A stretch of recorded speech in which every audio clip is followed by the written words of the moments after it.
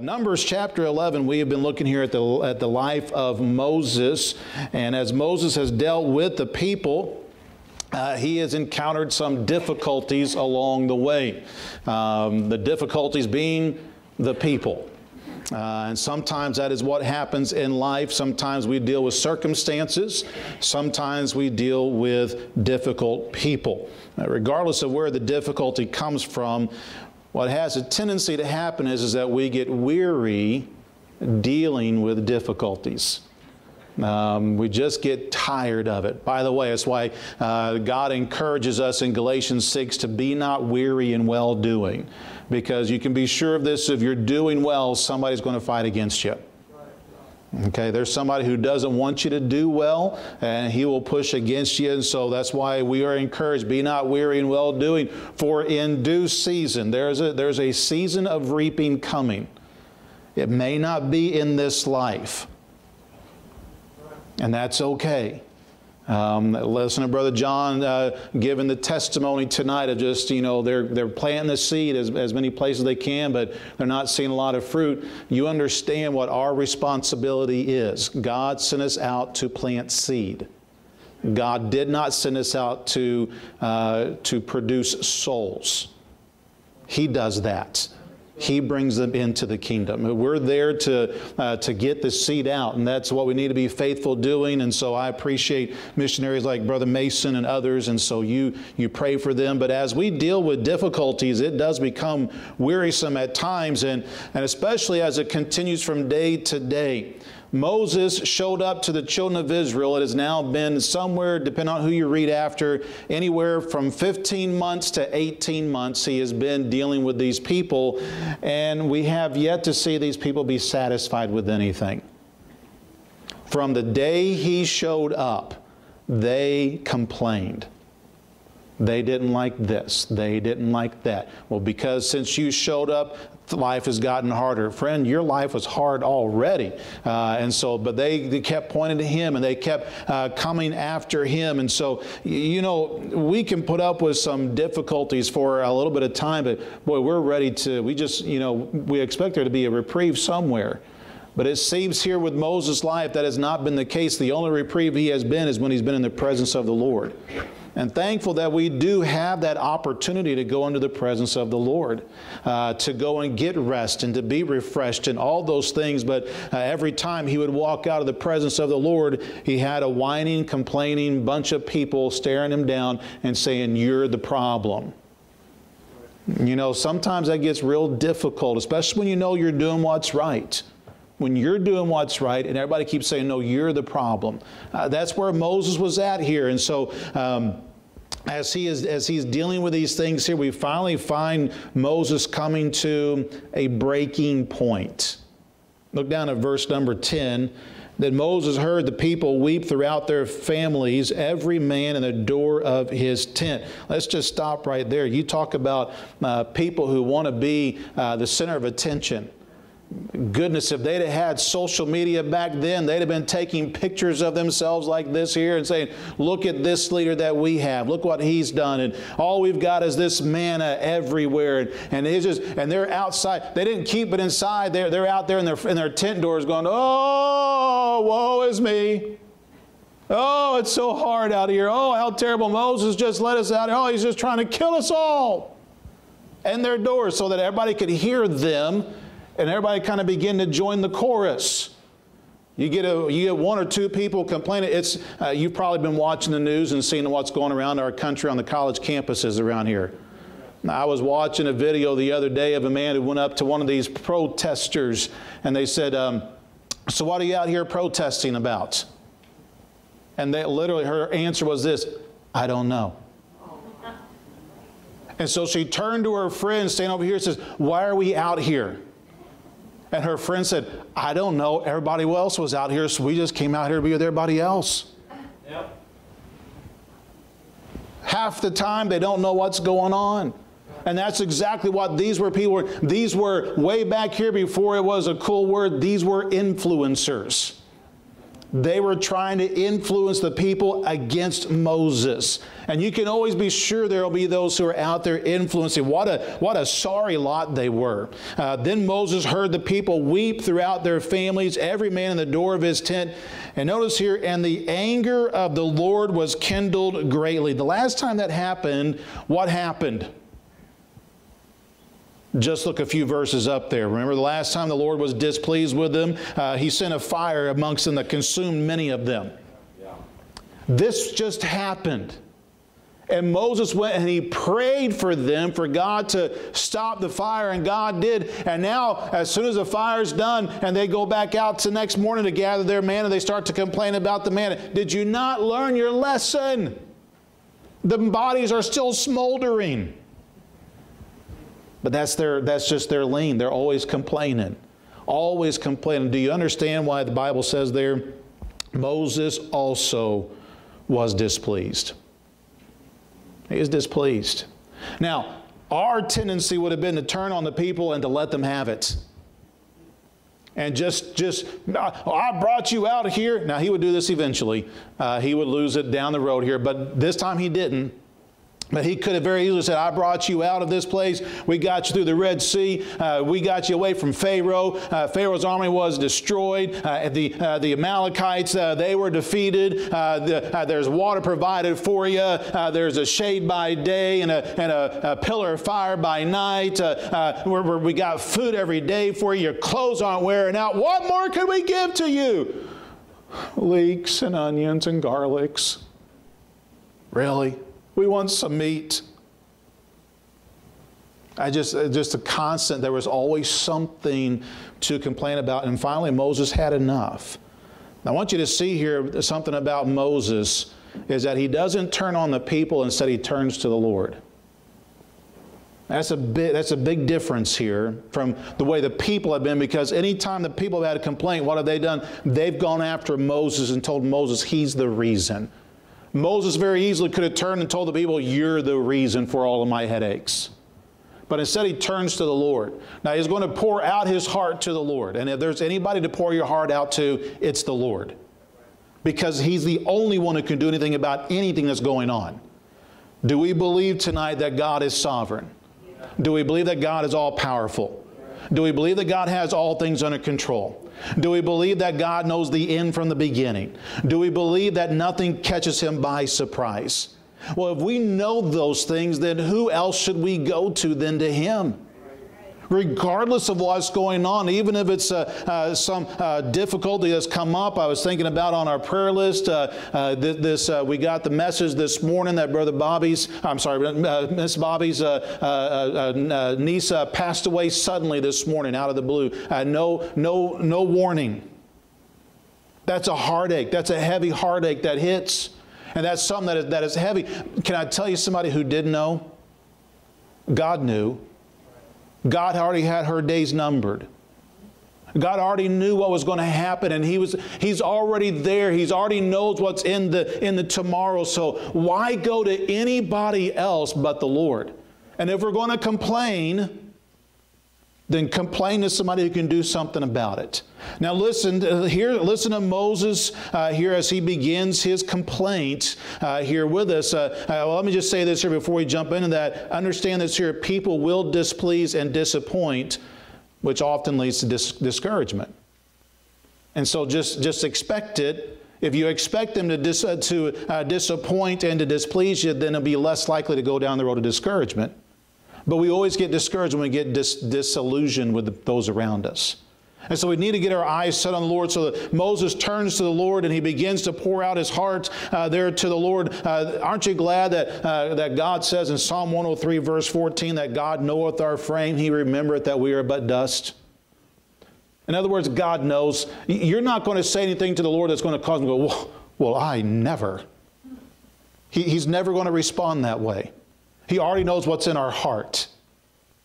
So go to Him. Pour out those things to the Lord and lay them out. Lord, here's how I feel. Sometimes we kind of turn our nose up when somebody talks about how they feel. Listen, God gave us emotions. Those are God-given, and sometimes they get out of whack. You know who can get them back in line? He can. So go and pour it out to Him. Notice here what Moses says in verse 11. And Moses said unto the Lord, wherefore hast thou afflicted thy servant? See, Moses began to think that this was all about him, and he began to lose sight of the fact that God was sovereign, and he began to feel sorry for himself. You ever felt sorry for yourself? You're in good company. Moses felt sorry for himself. Elijah felt sorry for himself. David felt sorry for himself. There's many people in the Bible who have felt sorry for themselves, but they didn't stay there. We don't dwell there. Okay, but here Moses, he's feeling sorry for himself. Think about all he's done. He's interceded for these people. He has kept God's judgment back from them many times. He has kept God's presence to be with them this whole time. And yet, what is the thanks he gets? You're the problem, Moses. So he comes and he lays down. He says, he begins to lay out here to the Lord. He starts in here. He says, first off, Lord, you have afflicted thy servant. Can I just tell you, self-pity is delusional? The Lord hasn't afflicted him. And God's not doing it. It's the people yes, they're being a pain in the neck. Absolutely. Okay? But this isn't the Lord's doing. But he says, Lord, you have afflicted thy servant. Notice the next thing he says there. And wherefore have I not found favor in thy sight? You don't love me. You ever accuse God of that? God, if you really loved me, you wouldn't let this happen. God, if you really love me, you would make this happen instead. We have a tendency when we begin to have that pity party, we begin to think nobody loves me, everybody hates me. Guess I'll go eat some worms. Right? That's how we feel sometimes. We come to church and we're wondering, God just, all He does is hurt me and He doesn't love me. Notice what He says, that thou layest the burden of all this people upon me. Your call is too heavy. I'm carrying the load, God. I'm sorry. Moses, did you bring about the plagues or did God do that? Moses, did you lead the people out or did God do that? I'm sorry, did you part the Red Sea or did God do that? Oh, I'm sorry, there's a shade above your head right now. Did you do that or did God do that? Oh, there was manna on the ground this morning for everybody to food. Did you do that or did God do that? Oh, there's water coming forth from the rock. Did you do that or did God do that? See, we have a tendency when we begin to get discouraged and we begin to have a little pity party that we begin to think I'm doing everything when the reality is God's doing the heavy lifting. Right? And we got to be careful because our human tendency is to go this regard. Now keep on going, verse 12. Have I conceived all this people? Let that sink in. It gets better. Have I begotten them, that thou shouldest say unto me, carry them in thy bosom, as a nursing father beareth the sucking child unto the land which thou swearest unto their fathers? I'm just curious. When was the last time you saw a dad feeding the baby and not with a bottle? Do you see how ridiculous things get? Moses, you didn't conceive them all.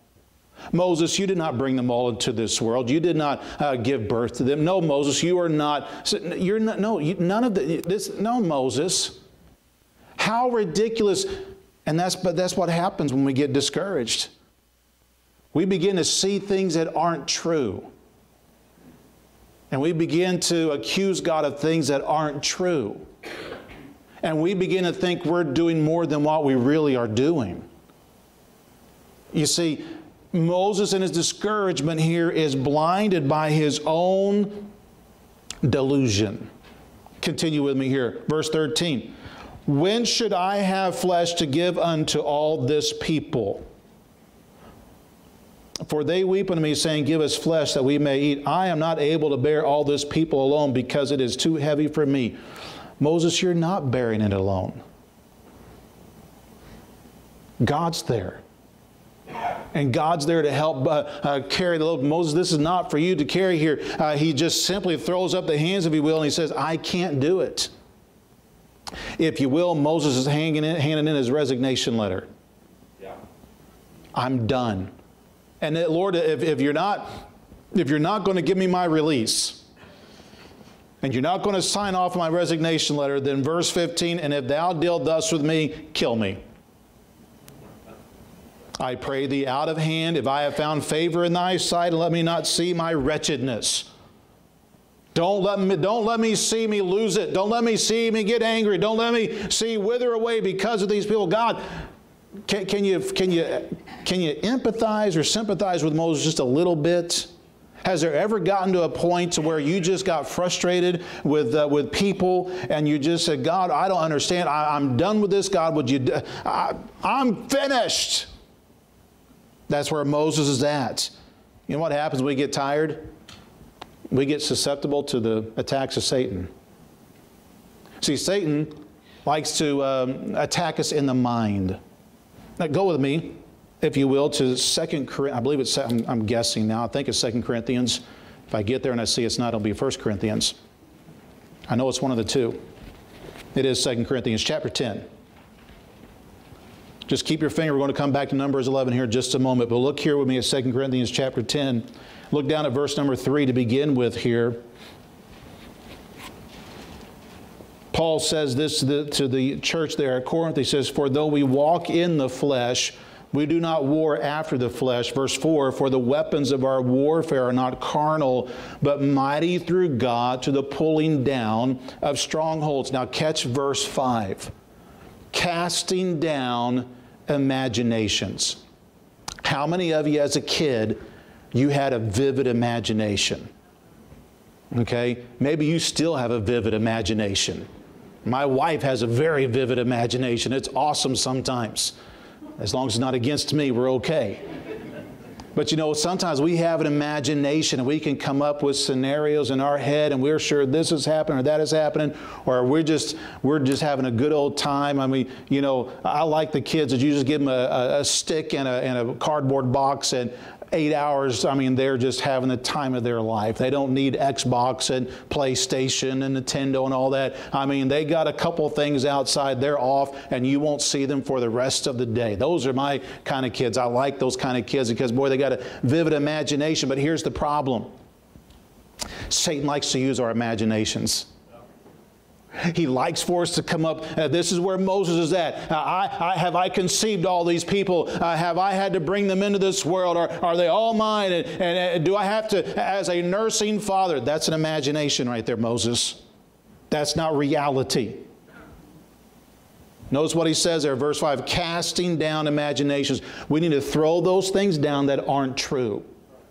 Okay? Casting down imaginations and every high thing, here it is, that exalteth itself against the knowledge of God. In other words, take those things that you're thinking, compare them to Scripture. What does Scripture say? That's the knowledge of God we have. And bringing into captivity every thought to the obedience of Christ. We don't let our minds run wild. We bring those things into captivity. We put them in jail, if you will, and we don't let them out so they don't affect our lives and our families and our friends and all of our relationships that we have. We got to bring those things into captivity. Otherwise, we end up in discouragement just like Moses was. Yeah. Look with me at one more place before we go back to Numbers 11. Go to Philippians chapter 4. Philippians chapter 4, and we are given the litmus test to run every imagination and every thought by to see if it's allowed out of your head. If it doesn't pass the test, keep it to yourself, pour it out to God, and let Him dispose of it for you.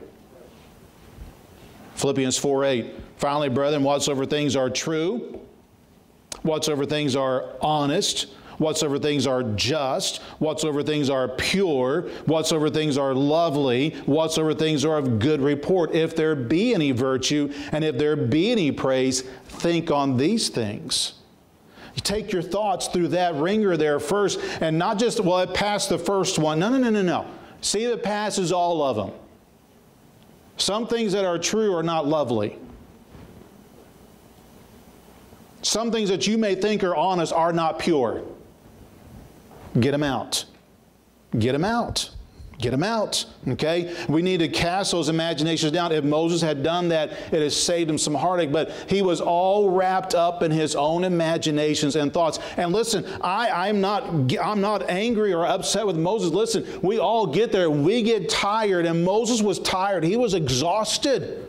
He's been leading these people for 18 months, and anybody who has had to deal with this kind of stuff, wearing away on him. Listen, I get it. I understand why he's there, but listen, there is a solution, and it is found in the presence of our God, and we need to get there so we can get right with God and let Him get us straightened out. And sometimes it may be that we have to come in and just be still and know that He is God, and we just got to spend some time there and quit trying to come up with our own answers and trust the Lord and say, Lord, I'm going to trust what you say, and I'm going to take you at your word. It may not seem like the reality to you, but trust me, if it lines up with God's word, it's reality, and Satan has got you fooled. We can't trust ourselves. Our heart, your heart, all of our hearts. The heart is deceitful above all things and desperately wicked. Who can know it?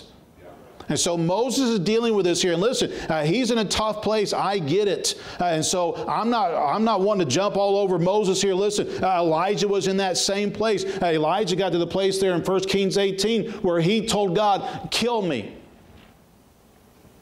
Kill me. Same as Moses. I find it very interesting, and I don't know if there's any correlation between the two or not, but the two guys who showed up on the Mount of Transfiguration with Christ were the two guys who asked God to kill him.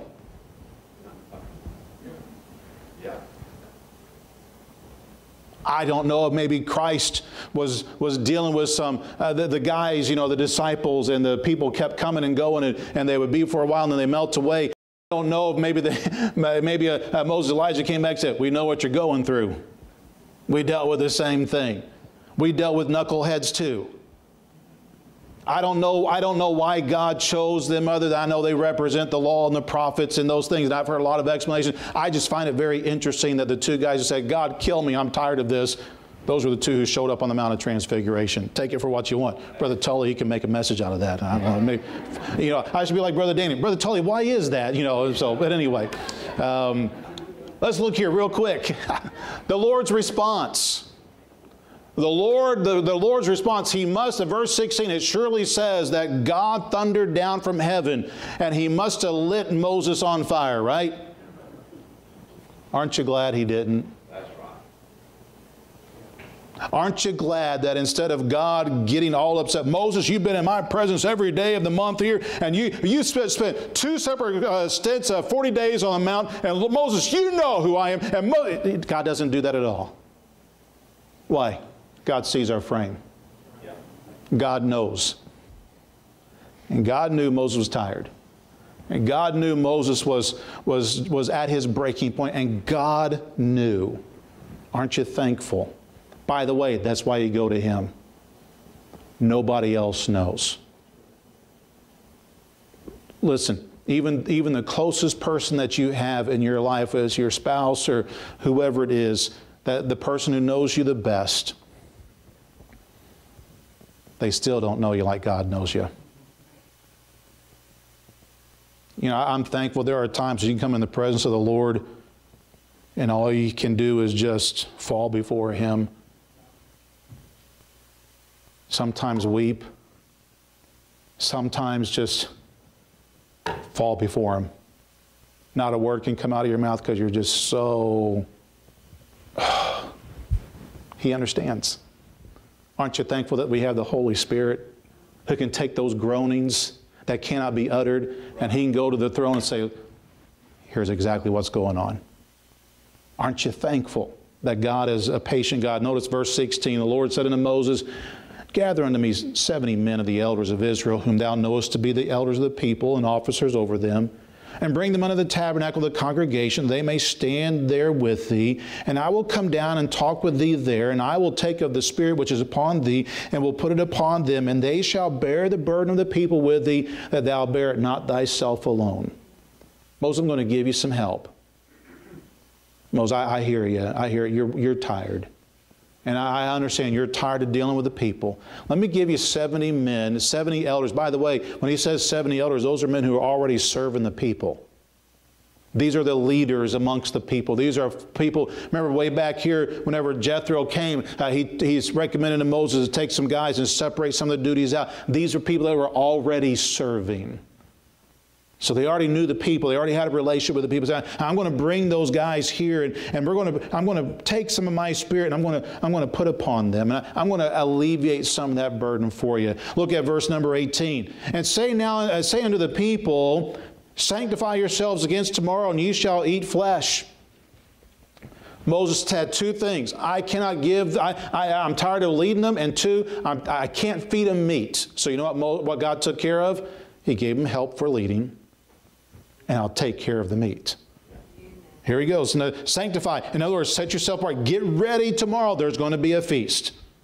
Sanctify yourselves against tomorrow, and ye shall eat flesh, for ye have wept in the ears of the Lord. You did not weep in the ears of Moses, you wept in my ears. Saying, who shall give us flesh to eat? For it was well with us in Egypt. Therefore the Lord will give you flesh, and ye shall eat. Ye shall not eat 1 day, nor 2 days, nor 5 days, neither 10 days, nor 20 days, but even a whole month, until it come out at your nostrils, and it be loathsome unto you, because that ye have despised the Lord, which is among you, and have wept before him, saying, why came we forth out of Egypt? You want meat? I'm going to give you meat. And I'm going to give you meat so much that it's going to come out of your nostrils, and you're going to be sick and tired of meat. And here's why I'm going to do it, because you've despised me and my goodness.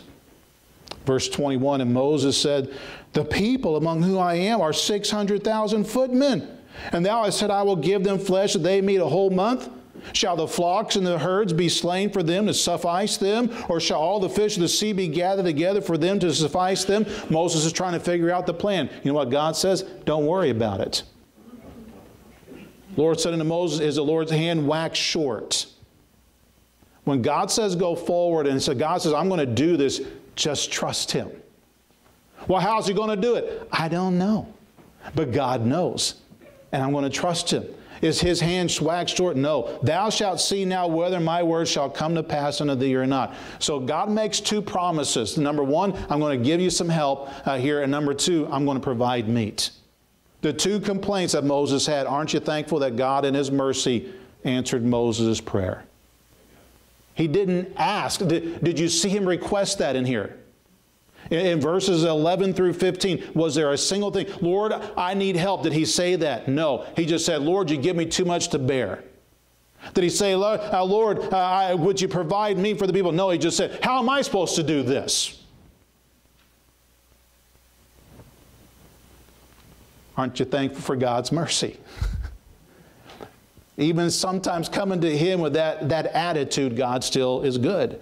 Verse 24, and Moses went out and told the people the words of the Lord, and gathered the 70 men of the elders of the people, and set them round about the tabernacle.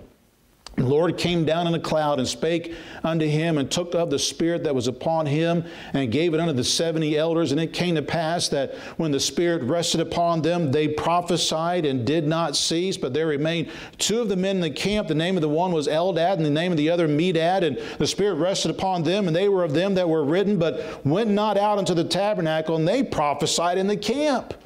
So two guys aren't where they're supposed to be at, but God still gave His Spirit. There's a lot of grace being given in this chapter.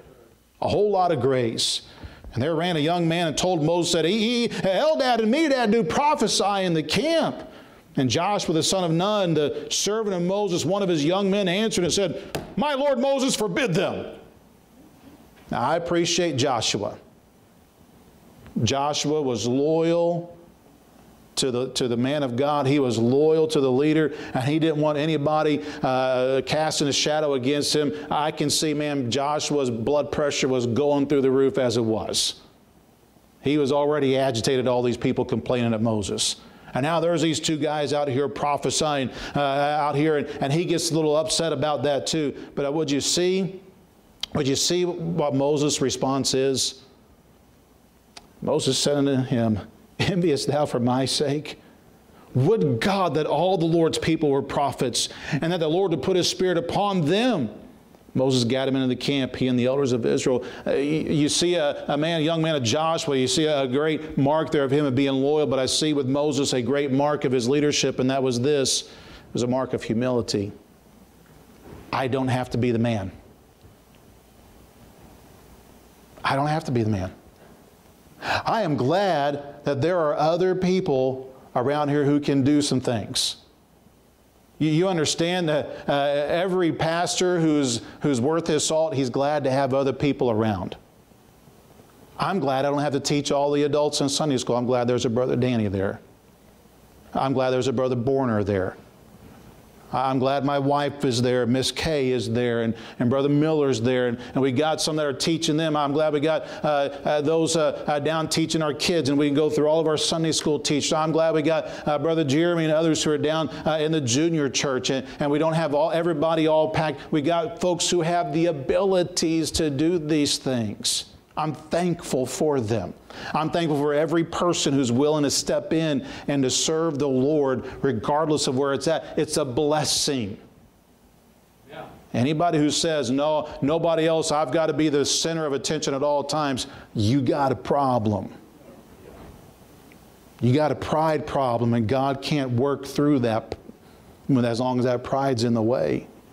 And Moses here, that's the last thing on. He is so thankful. Why? Because he knows God is helping him. But notice here, the last part of this here, God comes through the second thing. Remember, Moses complained about nobody's helping me. God poured His Spirit out, and 70 men now are there with the Spirit of God upon them to help Moses. The second thing, they want meat. God, how am I supposed to give it me? God said, I'll take care of it. Just everybody sanctify themselves, be ready tomorrow. Well, how are you going to do it? Just wait and see.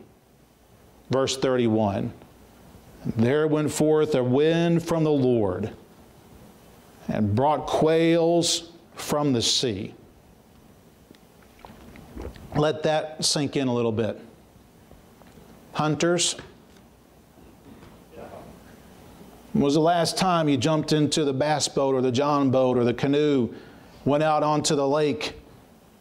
You went out there not fishing, but you went hunting for quail. That is not the place you find quail at, generally speaking. But the Lord's here is blowing this wind, and the Bible says, does it not say, and brought quails from the sea?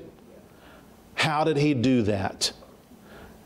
I don't know, but I do know this. He's God, and He can do whatever He wants to. He can make him, listen, He can make him appear out of Clearwater Lake tomorrow if that's what He so desired. Okay, so just as you say, well, it doesn't make any sense. Just trust God on this one. He knows what He's doing. And let them fall by the camp as it were a day's journey on this side, and as it were a day's journey on the other side round about the camp, and as it were 2 cubits high upon the face of the earth. So imagine all the way out past the encampment this way, and all the way out past the encampment that way, and past this way and past that way. It's going a little further out, and all of a sudden these quail begin to show up, and they are all flying anywhere from this height on down. Anybody could get quail. Just take you a stick out there and just begin swinging. You're going to be knocking a bunch out. Notice what the Bible says. And the people stood up all that day, and all that night, and all the next day. Generally speaking, 6 in the morning till 6 in the evening, 6 in the evening till 6 in the following morning, and then 6 in the morning till 6 in the following evening. For those of you who are math challenged, that's 36 hours straight. The indication is the people didn't go to sleep. They stayed awake the whole time because they wanted meat, and so they began to knock meat, knock quail, knock quail, knock quail, and I mean just going nuts. Notice here the Bible says, and they gathered quails, he that gathered least gathered 10 homers. I don't know if this is true or not, but I was reading and trying to figure this out because we don't use homers as a measurement. But somebody suggested, and I don't, this seems pretty extreme, but it might be right because it was going to last 30 days. 450 gallons. That's what I said. The least of them gathered that much. And they spread them all abroad for themselves round about the camp. Oh, we're just having a good old time. Just quail, just as much meat as we can possibly. Man, they're just chawing down. Notice there in verse 33, and while the flesh was yet between their teeth, ere it was chewed, the wrath of the Lord was kindled against the people. And the Lord smote the people with a very great plague. I don't know if it killed them or if they were just smote with a plague. Like maybe everybody got indigestion at the same time. I don't know. But all we know is that something plagued them. And all of a sudden, everybody was not feeling so hot. They got what they wanted.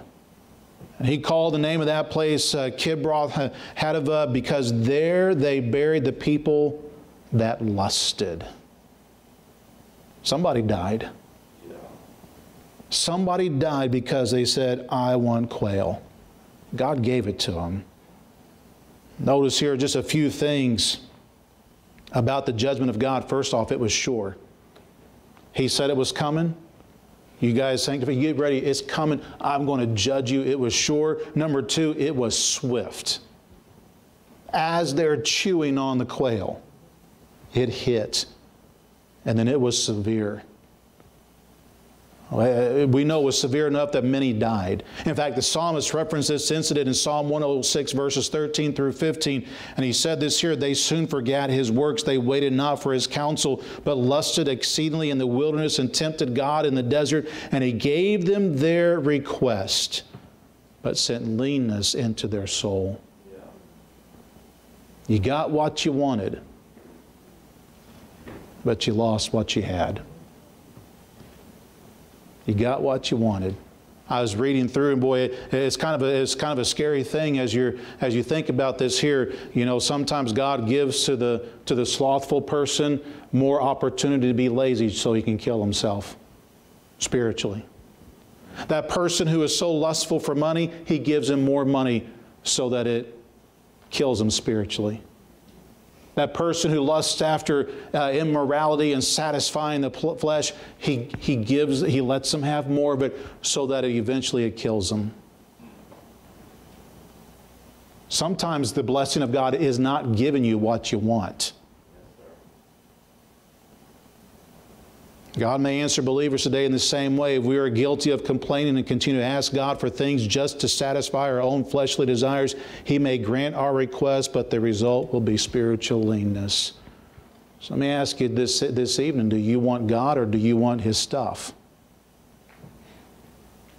If you choose His stuff, He may give you His stuff, but it may cost you your spiritual vibrancy. Boy, you know, it used to be the Lord. I just really enjoy the things of the Lord. I used to be really close to the Lord. But I just don't feel as close. I don't feel like He's answered my prayers like He used to. I just don't feel the same Spirit. I just don't, it just seems like God's more distant. It might be because you're running after the stuff. They got the stuff. By the way, Moses, you stood back and you watched God do something. In your discouragement, what did God do for Moses? He lifted the burden. There's only one person who could do that, and that was God. Listen, friend, I understand there's going to be times we get discouraged and we're going to have people that's going to come along and just wear us out. Weariness can enter in unexpectedly. Moses did not seem like a candidate for weariness and discouragement. He was constantly in the presence of the Lord. But he was taken by Satan because he wasn't being watchful. Every one of us, that's why Solomon told his son, keep thy heart with all diligence, for out of it are the issues of life. Satan is looking for an open door, and he often uses discouragement to get in. We've got to be mindful. We've got to be watchful for what he is trying to do. When we are tempted to question God's goodness, let's rehearse His faithfulness that we've experienced through the years. Can I give you some things to do here tonight as we close up? First off, draw strength from His Word. When you get discouraged, pick up this book.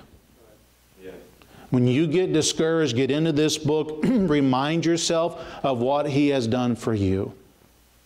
I like Asaph as he's writing I didn't write down which psalm it is. It's in the 70s or 80s, right in there. But he talks about there where he said he was looking at the heathen and the wicked, and they were getting everything. And man, he was just getting so overwhelmed, and he was getting so angry. And so, why did they get everything, and why am I suffering? And he was ready to quit on God until he went into the house of the Lord. Yeah.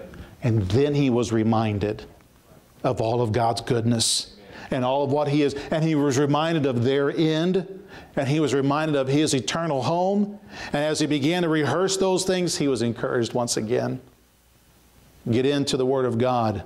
Get into the house of God. Hey, walk with Him. Walk with Him. During times of discouragement, that is not the time to leave the prayer closet. That's time to add on to time in the prayer closet. Walk with Him. Go back and remind yourself of His answers to your prayers. If Moses would have taken a step back, be reminded of that bush on fire in the wilderness. If he had been reminded of the blood that turned to water, the water that turned to blood, and the darkness, and the lice, and the frogs, the firstborn, and all those plagues, he'd have been reminded of what God had done. If he would have just went back and remembered as they were leaving Egypt, how the people of Egypt just loaded them up with all kinds of treasures. If Moses would have just went back and rehearsed what God did at the Red Sea. If Moses would have rehearsed what he did at the rock Horeb. If he'd have remembered what God did at the waters of Marah. If he'd have remembered what God did against the Amalekites, and how every morning that he has gotten up now for the last several days, he's seen manna falling from the sky, or seen manna on the ground that's already fallen from the sky. If he had just looked up and saw in that hot desert, there's a cloud over us all day long. Wherever we go is going to. I mean, we're under that cloud all the time. And then in the night, whenever it gets very cold in the desert at night, extremely cold, well, there's a pillar of fire to keep them warm. If he had just looked at all those answers to prayer along the way, maybe he would not have gotten distraught. But before we get too upset with Moses, can I remind you, we do the same. Let's go back and remember what God has done. Look what God has done for you. When we're overcome by discouragement, go to Him, spend time letting the Lord encourage your heart. 1 Samuel chapter 30 and verse 6, the end of that verse, after David came back and he saw the city of Ziklag, he saw smoke going up, everything gone, all the women and children are all taken, and the men that were so loyal to him all spoke of stoning him. The end of that verse, here's what the Bible says, but David encouraged himself in the Lord. None of those men were going to encourage him that day. His wives and his family were not there to encourage him that day. He had one. By the way, he had been kind of doing things on his own. About a 16-month period right there where he'd been doing things on his own. He was in Ziklag, the land of the Philistines, where he did not belong. He finally turned to the Lord, encouraged himself in the Lord. And God encouraged him, and God then gave him direction, and God gave him victory, and God got him back where he needed to be at. And it was just a few short days after that that David was being put on the throne at Hebron. Listen, friend, we just need to get back to where our encouragement is going to come, and that's from the Lord. Weariness brings discouragement. But the presence of the Lord and His Word, it'll bring encouragement to us. Father, help us tonight.